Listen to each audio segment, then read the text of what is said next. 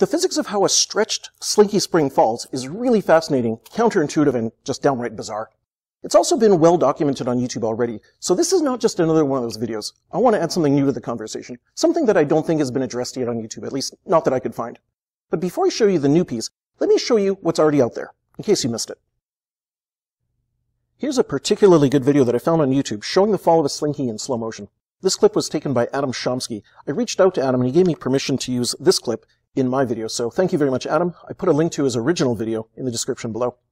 Have a look what happens when the Slinky falls when I press play. Here we go. Alright, so he lets go. It falls. The top end is definitely falling down, but have a look at the bottom. It's basically frozen there until the top end catches up to it, at which point the whole Slinky falls down. Like I said, that has been shown numerous times on YouTube, and it's been talked about, so I don't want to really focus on the bottom of the Slinky. In fact, what I want to do is turn our attention over to the top of the Slinky. In particular, I want to analyze the motion of how the top end precisely moves in its downward fall. Have a look at it again, because what I really want to focus on is the acceleration of just the top end after it's let go. Play this through one more time. What is the acceleration of the top end? That's basically my question. So to better understand and visualize the acceleration of the top end of the falling Slinky, consider an acceleration time graph. Now, in my graph, I'm using downwards as the negative, and presented three possible choices here to consider here.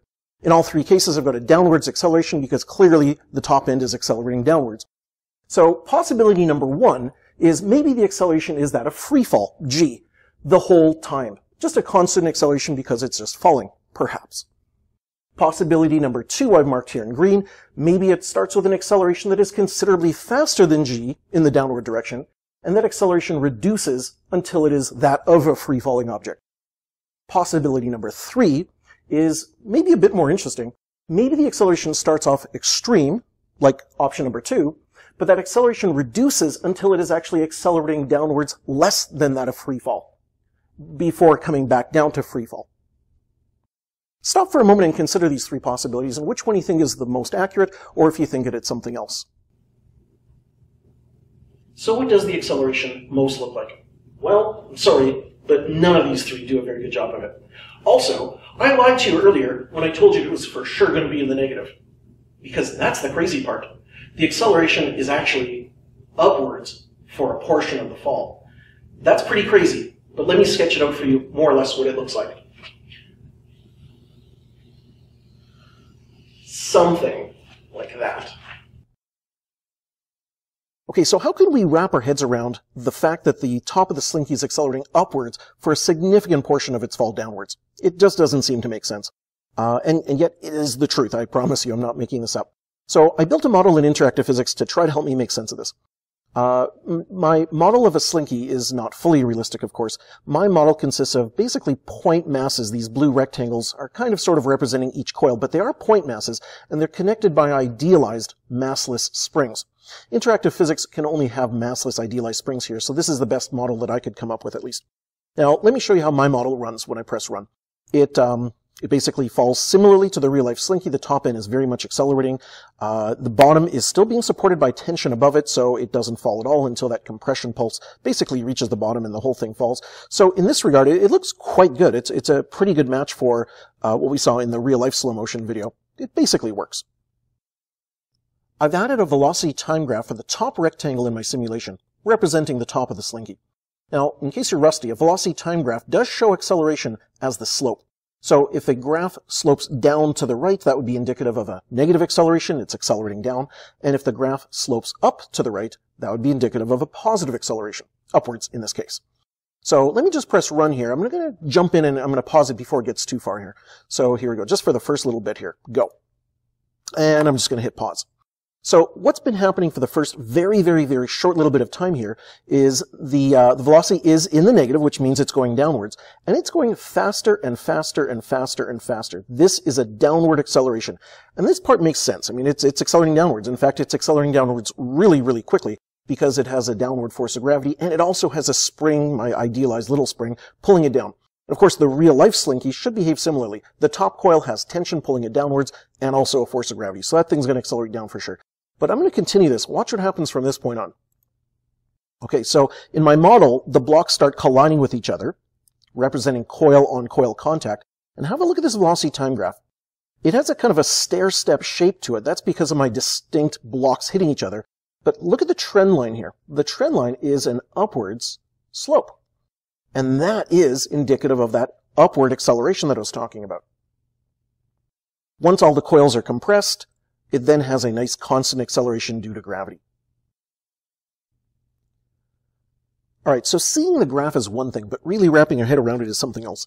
So to help make sense of it, I've added two small balls. Now, these two balls are not attached to each other. They're not attached to the spring. They're just free falling objects in the simulation. So they're going to have an acceleration that of g in the downward direction.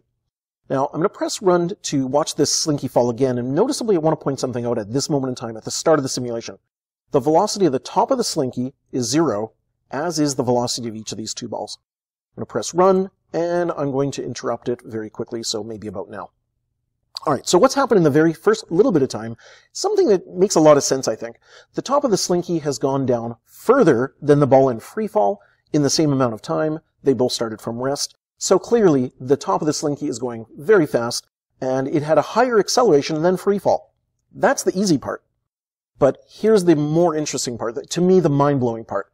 If I continue to run the simulation, watch what happens. And again, I want to point out that so far, around this point, the top of the slinky is definitely going faster than this ball, and therefore also faster than this ball. The speed of the top of the slinky is high right now. I'm going to continue the simulation. And I'm going to let it go all the way up into the point where the slinky is fully compressed. Don't forget that when I had it stopped a moment ago, the top of the slinky was going extra fast. And here we go. I'm going to stop it again there. Clearly, the whole slinky is falling in free fall now that it's fully compressed.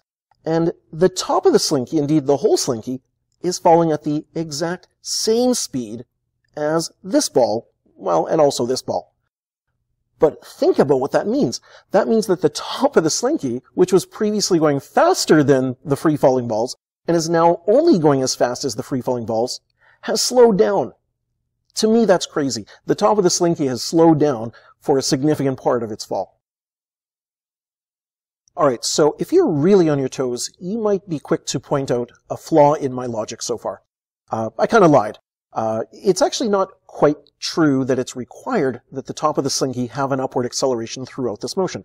It's possible that the acceleration just reduced to be less than g, and therefore the two velocities could equalize, as this one just sped up at a faster rate.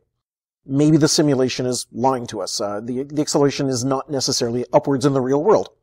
Well, I tested for that. In fact, what I did was I took my own video of a falling slinky. Let me show that to you real quickly. Got that right here. Alright, so what I've got here is, oh, there it is, a slinky. I suspended my slinky up on a fishing line, and I brought in a blowtorch. The blowtorch I used to melt the fishing line. Reason I did that, in case you're curious, is because I found that dropping it by my hand was too unstable. The top kind of went sideways every time I dropped it. So I figured that melting a fishing line supporting it would be nicer in terms of a drop. And it actually was. I'll play the video for you, but it happens really quickly. You'll see it better frame by frame right away. Alright, there we go. And as promised, let me show you the frame by frame, which I have here. So, this is Logger Pro. I used it to analyze the motion. I actually marked the position of the very top of the slinky, at least the center point, in each frame. So here it is, frame by frame for you. There it is, frame by frame. I marked the position, as you can see, the little blue dots indicating the position within each frame. And I did an analysis of that, in fact, graphed it. So let me hide this video. Move to back, there it is. Here's the position time data. It doesn't really look like much. The curvature is very subtle here. So let me switch over to the velocity time graph. And here it is. That actually matches up quite nicely with what I just showed you. And again, this is real world fall of a slinky. So as expected, the acceleration is very, very steep in the negative here, a very high acceleration in the downward direction. But have a look at what happens. That acceleration, as visualized by slope here on this velocity time graph, kind of levels out. It looks like it's approximately 0 for a little while. And then here it is. To me, the mind-blowing part. The velocity time graph reveals a slowing down of the top of the slinky. It's still moving downwards, so remember that this upward slope here is not showing that it moved upwards, but rather just that it slowed down. The velocity is getting closer and closer to 0, which is up there, not quite on this graph at the scale we're looking at it. The Slinky became fully compressed at this point, at which point it resumes a downward acceleration of about 9.8 meters per second squared. In fact, here is the acceleration time graph to make it even more clear. A very high negative acceleration, which then reduces to near zero for a short while, a positive acceleration through a significant portion of its fall until it's fully collapsed, at which point it then just falls in free fall. So I hope that I've convinced you kinematically that the top of the Slinky definitely accelerates upwards for a portion of its downwards fall. But how does that make sense in terms of forces? It seems impossible, and for me, this is the fascinating part. To provide an upward acceleration, you have to have a net upward force. So what the heck is providing that upward force on the top of our Slinky? It doesn't seem like there's anything there pushing it up. Force of gravity is definitely down. There's tension in the Slinky still pulling it down throughout the whole fall. So what's providing the net upward force to accelerate it upwards? Well, in my model of individual coils, I think it's pretty clear. Every time that a coil smacks into the coil below it, it pushes that lower coil downwards. And as it pushes the lower coil downwards, Newton's third law would remind us that that lower coil has to push back on the upper coil exactly at the same size force in the upwards direction. Now again, this is just my model of, individual unique coils represented as point masses. But I think that the same thing can be said about the real life Slinky. It's just a little bit more complicated because it's not, so easy to see the point masses. The higher portion of the Slinky does have to push the lower portion down to get it up to speed, so to speak. And that means that the lower portion of the coil has to push back just as hard. That's what's providing the net upward force to provide the net upwards acceleration. So there you have it. The top of the Slinky accelerates upwards for a portion of its fall downwards. I have to admit that what's going on at the bottom end of the Slinky is visually more freaky. But to think about the top accelerating upwards, to me, is completely mind-blowing. Maybe you have to be a real physics nerd to really appreciate that, but I plead guilty to that charge hands down. So I found it neat, and I hope you did too.